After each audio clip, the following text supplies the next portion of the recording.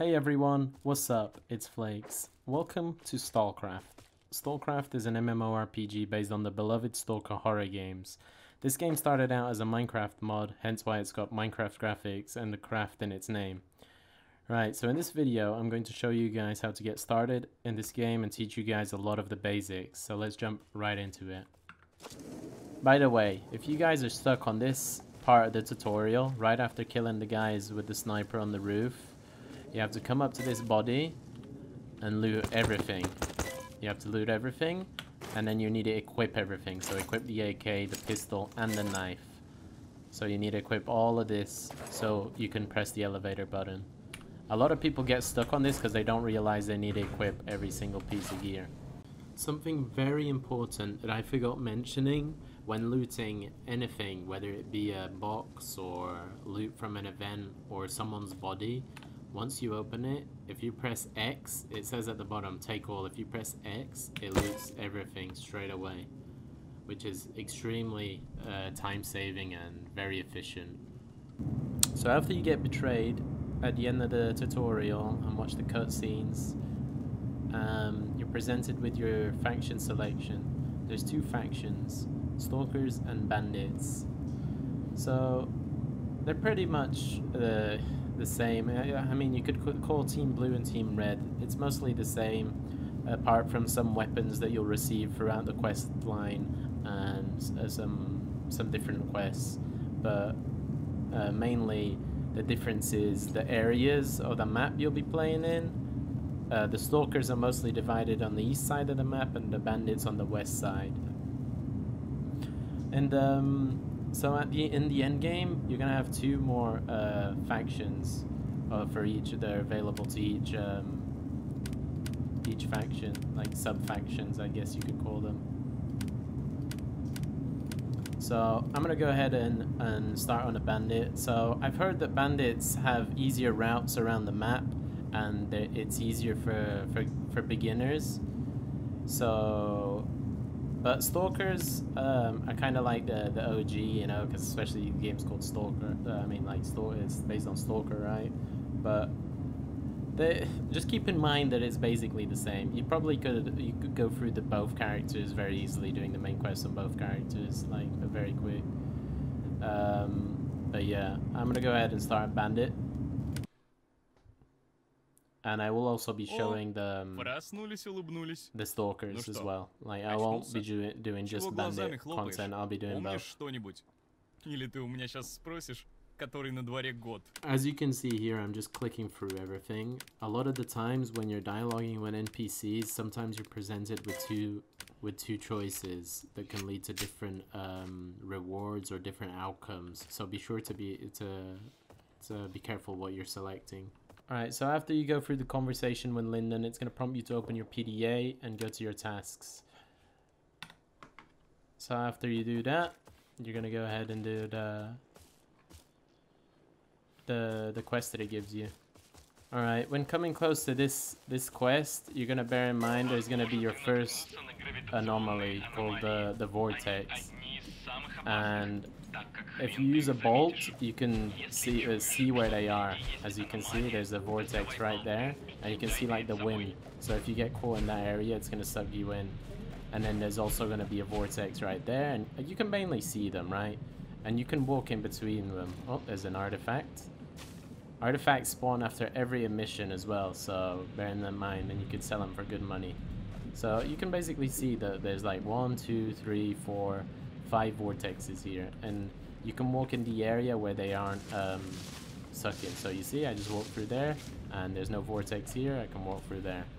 But yeah, you can visualize that they're there. So, and then you can also probably look. There's a little space here. You can walk in between them. But if you do get caught in them, all you have to do is just keep sprinting out of it. I'll show you guys for an example. So if I'm sprinting and I get caught into it, you just want to keep holding W. You see? But if you stay in it too long, it will end up killing you.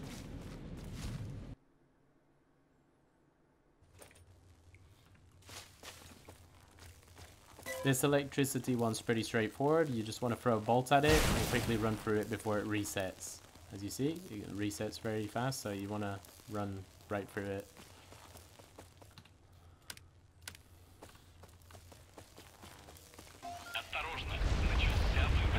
see, the game is explaining that this is an emission. When an emission starts, you want to make sure you're either underground or inside.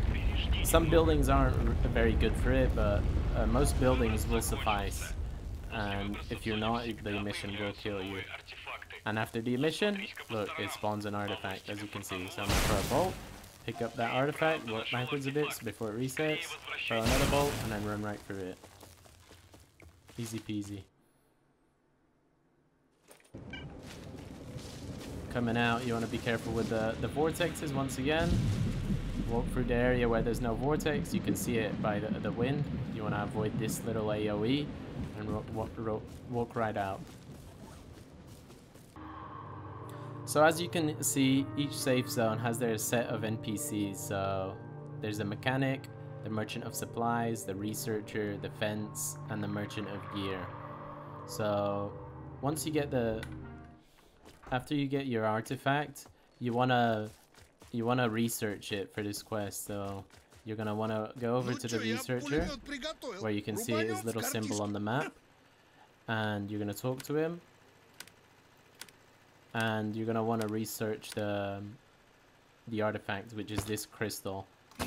And you want to just drag it in here, press research, and then take it out again. Then you want to go up to the fence and just sell it. The game teaches you this, but a lot of people get caught up that they don't know how to research the artifact. So that's how you do it. Then you want to go up over here. The merchant, you're going to want to talk to him, and he's going to give you a gun. So after you can close out of that, and he's giving you this gun. So now you're gonna want to go up to the repairman or the mechanic and just fix up the gun that you just got given. Right there. Press repair, and then take it back out and equip it. Then you're going to want to talk to him again. He's going to give you a muzzle brake. You right click, go to modification, and equip the muzzle brake.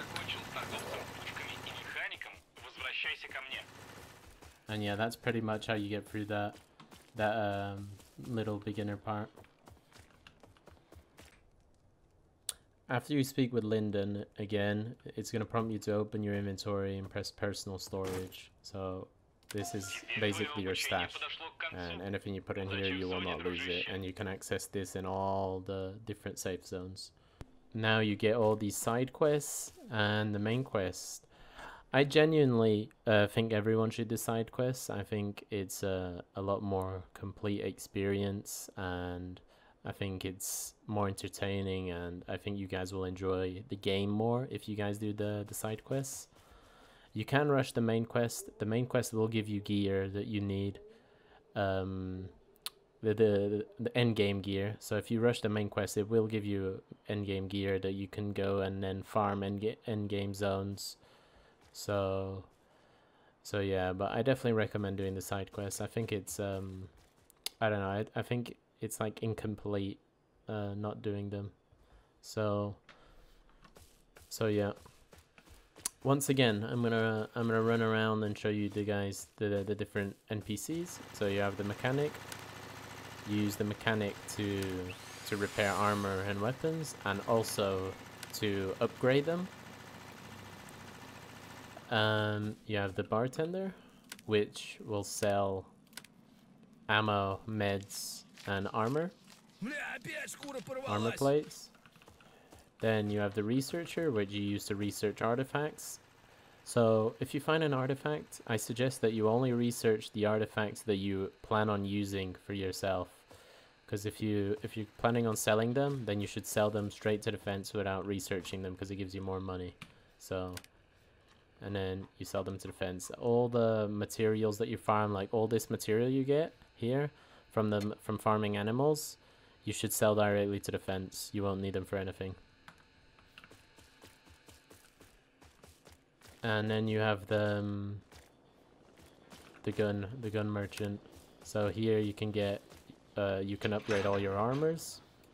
I mean, craft new armors, and as you can see, to craft this suit you need the one before it and swamp stones and green molds.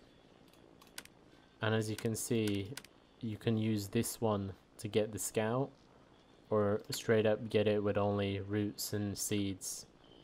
So I'm going to quickly explain where you get all of these, so because it might be a bit too you won't understand. So the mold you get from killing mutants, so all the boars and animals, all those, the fleshes and all that. And then the swamp stones, you get it from the NPCs, the AI. Well, not the NPCs, the AI, more like. So as you see, it says from people.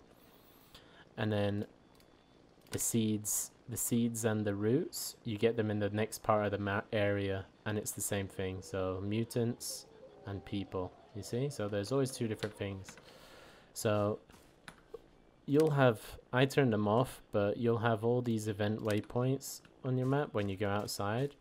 Like all these, look, boar hideout, and this will give you mold. And then further down, if you keep going further down, you'll find stalker camps, or if you're on the other team, bandit camps, that will give you swamp stones. So I'm gonna go head over there and show you guys. Alright, as you can see, we're coming here on a boar hideout, and there's a stalker camp over there. So at that stalker camp, look, you can get swamp stones. And it shows two materials. One's a swamp stone, and the other one's basically a stone that you can turn into 20 swamp stones. And the same thing here. It's mold, and then something you can turn into 20 mold. So quickly, we're gonna go over here and kill some boars. Show you guys what type of rewards you're gonna get. They're fairly easy. You shouldn't have too many problems doing this. You can probably do it with your knife. So after you kill them, you can loot up the boars, and you get all this loot. So as you can see, it says can be sold to a fence. That's probably, you should just sell it. And here, this is the material. So if you die, this green mold here will turn into a lost bag, and all the others, your enemies can just loot them. So if someone kills me, they're gonna be able to take all the stuff that they can sell to a fence and sell it themselves, but they won't be able to use my materials or sell my materials, the crafting materials. It'll turn into a lost bag, and then they can auction the lost bag here. And then you have a little section called My Backpacks, where people will usually put up your lost bag. So, and if you need money, I suggest just finding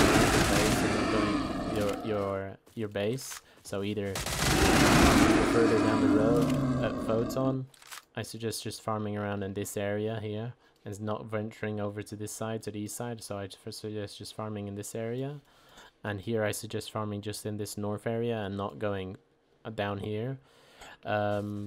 Just because you won't go like that, you won't run into any of the opposing faction. And then obviously the same thing goes if you're playing as a stalker. You want to stay more down this area and not go too far up. That is if you're just trying to make money. So right now I could head back with just this and go sell, which I will show you guys. I'm going to clear out these two more dog dens. As you can see, there's a trampoline right there. It has like a little pulsing. It'll just shoot you in the air like that. So you want to be careful with that, as it can hurt sometimes, especially if you're low HP. But yeah, as you can see, it's fairly easy just to clear out all the animals. And remember to keep healing.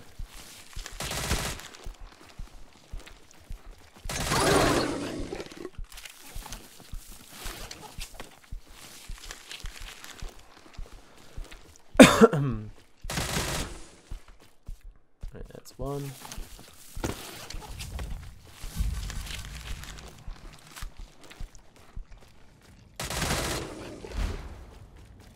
And on the right hand side of your screen, it says how many mobs are left in that area.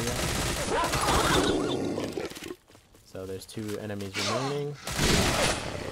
There's one, and there's the last one. Right, so now with all the with all this farming, you just head back. Once you're back, you can put the green mold in your stash, because that's going to be a crafting material you're going to need, and you can sell all the rest to the fence. And as you see, we just made 1,000 real walls, which isn't much, but in the start, if you're dying a lot to the stalkers or the AI, then that will be a lot. And the further you go into the game, the different areas, the more loot you'll get by completing these beasts, these like little events. And then you can come over and buy some more meds. So as you can see, money does go fast. Right there, basically used up all the money I made. So, oops, I bought the wrong money type, the wrong ammo type. I thought I had an AK for a sec. But yeah, as you can see, money does go fast, and if you just keep farming and then you come back with a full bag, you can easily make a lot of money. But yeah, I suggest doing all those side quests and the quests and the main quests. But if you do get bullied a lot by other players, then that's a little way to make money, so you can still buy stuff you need. And you just progress to the next areas, and it's pretty much the same thing. Once you get to the bar, though, the best way to make money is doing the proto-electro events, or using or closing rifts with a computer. But we'll get into that into another video. For now, I just want to keep things simple for you guys that are beginning. As for weapons, I think everyone should use what they would like to use, but the most meta weapons are guns like the RPD, so the AKM, the 7.62. So you will get as a bandit, you'll get an RPD from the quest line, the side quests, and as a stalker, you guys will get an s.t.a.l.k.e.r, which is also pretty meta. So the s.t.a.l.k.e.r is also good. The G3A1 is a really good gun to go for as well in the start. It's only got 20 bullets, but it's really, really strong. But if you guys do want to go for the other guns, I think you should. I've seen people using the Fleikez as well, the M4. But if you guys want a solid gun just to go questing, then just follow the quest lines and it'll give you guns. And I wouldn't bother too much about crafting.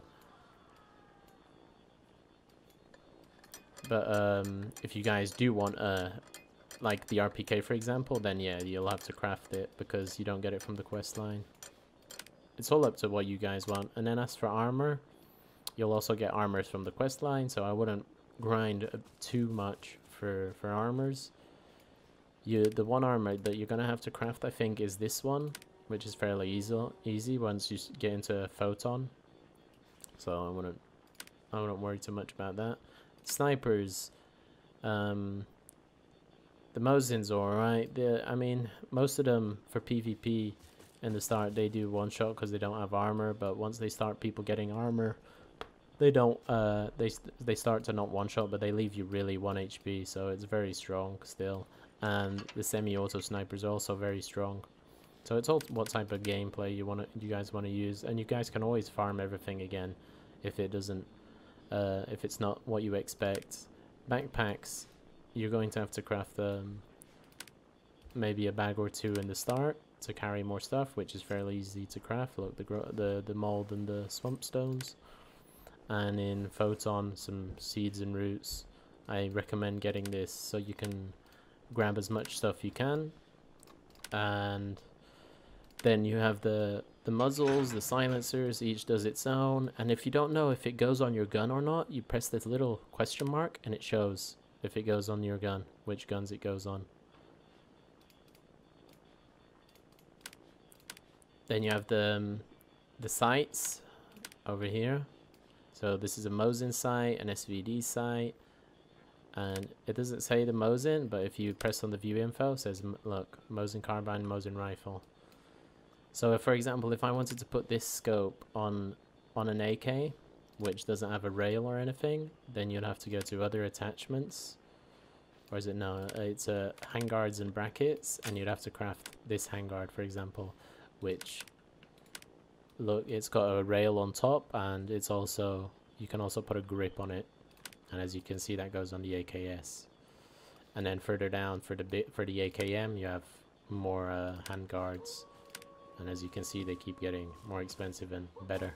And also,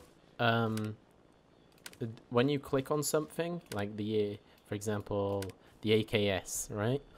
Always make sure to look at the top where it says offers, because a lot of these guns, they don't have only one offer, right? A lot of them have more than one offer. So for example, the AKS, you see that it will use the old AK plus seeds and roots, right? But maybe you didn't craft this old AK, right? And you got to Photon 2 on the other side of the map, and you're like, oh shit, I didn't craft the AKS, which is in the beginner area. So you check the other offers, and look, see, you can buy the AKS straight away for roots and seeds only, without having to worry about crafting the AKS in the beginner area. Going back to the farming, so these events that we were just farming, if you just go around doing them all, they keep respawning, so you don't need to venture too far away. They just keep respawning once you do all these like this flesh hideout. I'll go over there and do it, and then it'll just respawn closer to base, and you just keep in this select area to keep farming. And it's worth noting that you should farm, like, before going to the next stage, you should farm up a bit just in case you need any of those materials. So you put them in the stash, like the swamp stone and the mold, so you don't have to come back and farm it again. So you just farm a little bit and just put it in your stash. But yeah, I think if you guys just stick to the quest should give you everything you need, and then all the other stuff, if you want to craft it out, then go for it. I think the game is super fun, and especially if you're doing all the content that it has, the game has a lot to offer, and I'll be doing a lot more videos on explaining more in-game activities and stuff like that. In the case you do die, in the start of the game, you have a lot of these items that have a little lock symbol, which means you won't lose them when you die. But in the case you do die and you don't have any of these locked items, I recommend buying maybe 5 to 10 heals. So that'll cost, let me see. So 10 heals. There you go, 500 rubles, and maybe if you're using 9mm, I'd go for like 600 ammo, so 1,100 rubles. So that's more or less how much I made in that farming run. And then I'd always go for this composite plate, depending. So in every area you go, whether it's the bar, photon, this is the plate I'd go for. But you also need a plate carrier that can take plates to use it. And there you go. That's like a little loadout made in, and if you have stuff that you can put away, then you just put it away to use it next time. I recommend just like going through the story with this. You can just, until it gives you better weapons and stuff. There's no point really grinding it out unless you really, I mean, like, if you really want, you can just play, you can craft the Mo's, and if you want to try it out, I recommend trying out different guns to see what you guys like. And a lot of the guns you don't even need a farm. For example, the Mosin, you can just straight up buy it from rubles, 1.4k rubles, or the SVT, or the SKS, and the AK as well. But once you want to upgrade them, you need the mold and the swamp stones. And yeah, I hope you guys enjoyed the video. This was my little intro to the game and basics, so I hope you guys enjoyed that. Consider leaving a like and subscribe if you guys enjoyed, and to know when I drop my next video. I'm going to be making a lot of content on this game, as I think this game has a lot of potential, and I think it's very fun and addicting. The MMORPGs usually are very fun to play with friends, and even alone. This game's really playable alone, and I definitely recommend it. So I hope this video helped you guys. Also, be sure to check out my Twitch. I'm live almost every single day. I'm probably live after posting this video, so it would help a lot if you guys would check out my Twitch and drop me a follow, and who knows, maybe you might even enjoy my stream. So I'll catch you guys on Twitch or in the next video. I hope you guys enjoyed, and I'll catch you in the next one. Peace.